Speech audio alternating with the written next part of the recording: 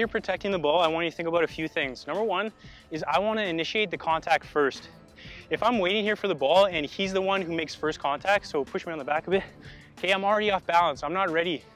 Whereas opposed to, I know the ball's coming at some point, I can anticipate the play, I know it's coming into me. Before that pass is even played, I already want to be owning my space and stealing some of his space and really initiating contact with my arms, with my butt, with my body, okay?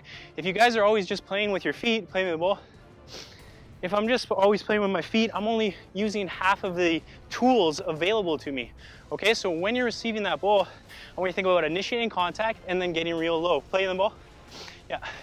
Another thing, I want to receive it on my back foot or my furthest foot from him. If I receive it on this foot, play it in if you can. If I receive it on this foot, that's easy for him. He can win that all day. Okay, so keep it far away from him.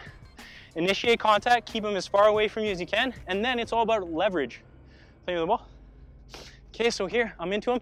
Leverage is getting lower, using your balance, using your strength. The lower I am, the more strength I can produce. If I'm trying to hold him off up here, push me around. Okay, it's hard for me to keep my balance. But if he's pushing me down here, okay, the lower I get, the stronger I can be against him. Even if he's a big, strong 6'5" center back, I can still keep him off if I'm down here. That's why almost being a smaller player is almost an advantage. Okay, so one more time, the ball gets played in. Receive on my back foot, making that contact first, and then I want to get low. As he moves, trying to get the ball, I'm trying to get in front of him, stay low. Okay, if I'm just like this is a foul.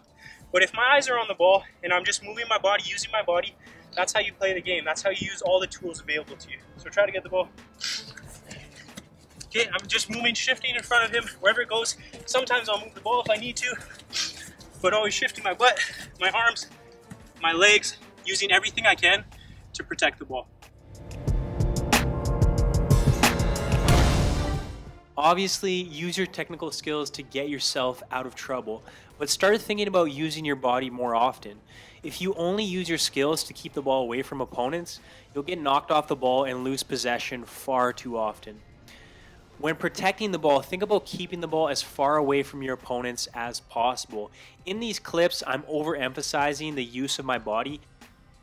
Hey, what's going on? This is Dylan Tooby of Progressive Soccer Training. I hope you enjoyed that video. This was actually a look into the new program I'm releasing, the Match Winner Method. Become a game changer, improve your performances, and maximize your match stats in 21 days. This program will be released on December 21st. Please subscribe to my channel for updates and related information.